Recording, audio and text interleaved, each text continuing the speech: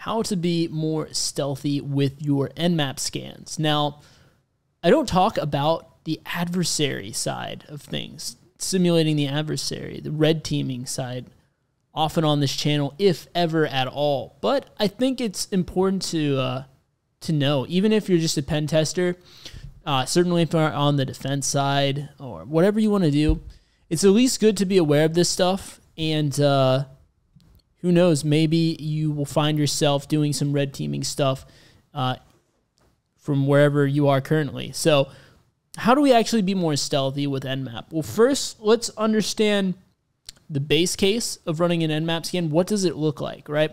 So what's happening, first of all, with nmap when we're running it, right? All it's doing is it's sending a bunch of requests, right, to the different sockets, right, to the server on the port to see if it can form a three-way handshake. But if you run it in the default without the -ST flag, it's actually going to do only part. It will never actually complete the three-way handshake. And one of the best ways to break down what a tool is doing if it's running over the network is to use Wireshark. So I have two systems here. I'll show this on screen so it makes a little more sense for you guys, because this can get a bit confusing. We've got two servers. We got the attacker box, and then this one right here that I'm on is my server. And these are the IP addresses, so we know when we look. 29 is the server, 87 is the attacker's box in this example here. So I have Wireshark open. I'm filtering to only look at the requests coming from the attacker machine. Now, what's going to allow us to be stealthy is that, you know, of course, if you know where to look as the defender, you'll be able to see the traffic because it's just TCP requests, right? But the benefit of this approach is that, you know, assumingly they won't know where to look, right? You'll just blend in with everyone else's normal traffic, and that's when it's going to get really difficult for the defense to detect you. So, like I said, we'll look at the base case first. So, let's say we want to scan the server running, and we just run a basic nmap scan, you know, the type of scan that we use a lot on this channel, and most of you guys are probably used to, right? We'll even be more simple with this. We won't even run it with any flags or anything. We could run the -SV, -SC. We're not going to do that. We're just going to run the regular nmap scan that's going to I believe, be at level 3, and it will scan for the top 1,000 most common TCP ports. This is TCP, by the way, that we're going to start with, right? And going over to the Wireshark capture here, you can just see how many requests were sent here. Now, keep in mind, I am looking at both the packets sent and received, so I don't know if you can see how small the scroll bar is over here. That's how many requests. So because I'm monitoring both what is sent and received, it's really, you know, our requests are going to be half of these, right? Because the other half is the server responding with, in many cases, reset ACK, which means the port is closed, or a SYN-ACK if it's open. But yeah, just scrolling down, you see how many of these requests are sent. And not only that, going back to nmap here, this was all performed in literally like a quarter of a second. That's how many requests just flooded the server in such a short span of time. So obviously, if you are someone in the network monitoring, right, even if you're not like a person, right, this is probably going to trip some alarms, some automated alarms, possibly, right, if they are in place. And I mean, even if you're just someone that's a network monitoring guy, this is probably going to catch your attention, basically, right? So what we want to be able to do is we want to be able to blend in with all the normal traffic that's going on in the network. So how do we do that, right? This is the base case here. So out of that, there was one port open as well, port 8000 in this case.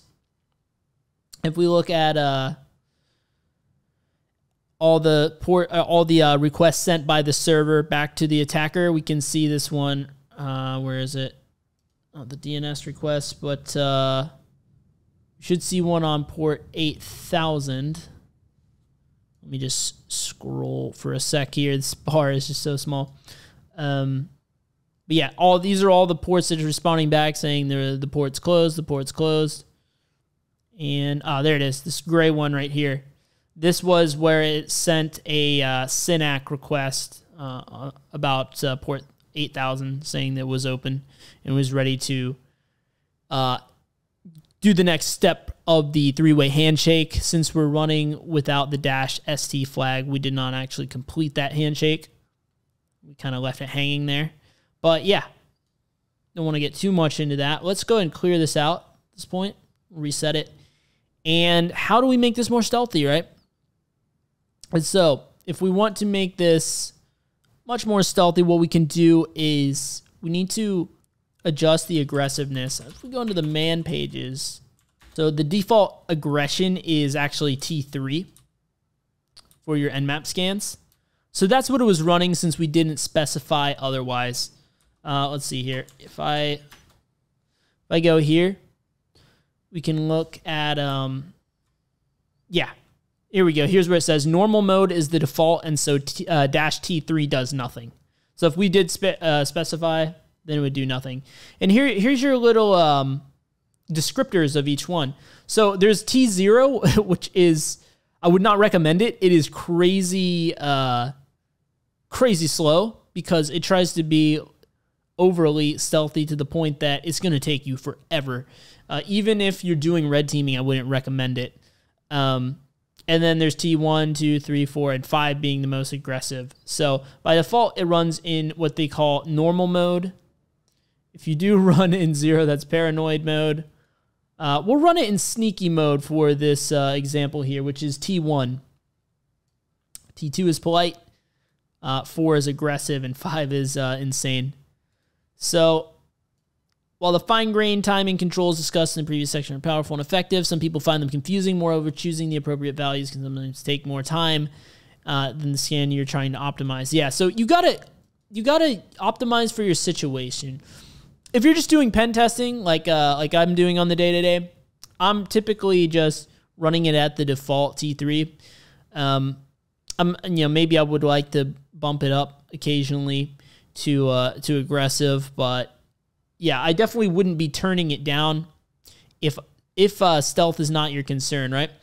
And someone was recently asking in the comments section about auto recon. A few people actually, they were asking, would you recommend using this on every system you encounter?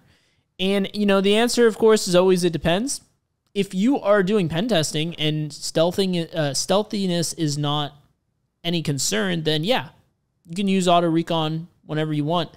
But if you are doing some like red teaming activities, things where stealth matters, then you don't want to use auto recon, believe me, because you're going to end up being super, super noisy and you're going to get detected really quickly, right? So yeah, basically it speeds up the scans as you see. Let's try to slow it down and compare what it looks like in Wireshark, right? So we're going to modify the previous command, and we're going to say -T1 for sneaky mode. So we'll run that, and just taking a look here, it takes a minute to even see the DNS request come through, which is the initial request that you'll always see. Well, maybe you won't even see it if you're running at T3 or higher because it comes in so fast. But here we go. We see the DNS request come in, DNS query. And we still haven't even sent our first packet. Now, if you can imagine how slow T0 is, being even slower than this, you'll understand why I didn't choose it. But yeah, here we see that we're making a request for this port here, 5900. And it's responding with, hey, it's closed, and 110, so on and so forth. And, if this is, here we're filtering for it. So, of course, we're seeing it, right? But if we're just monitoring the network in general as a defense guy, right, and there's all this normal traffic going on, you're a lot less likely to notice something like this, right? versus what we did before, and literally in a quarter of a second sent all of our requests, right? A huge difference you can see already just by doing this. And there's a bunch of other flags that you can employ in nmap, just looking through the manual page. But this setting right here single-handedly will make a huge difference in how stealthy you are in your initial reconnaissance when you're having to do active recon like this. So yeah, hopefully this video helped you guys, and if so, be sure to subscribe to the channel, hit the like button as well, and yeah, consider joining the web app pen testing course if you really want to dive into more web app stuff. But you know, for right now, if you want to get right into another video, some more technical content, I got that on the screen right now. I'll see you guys over there. Thanks for watching.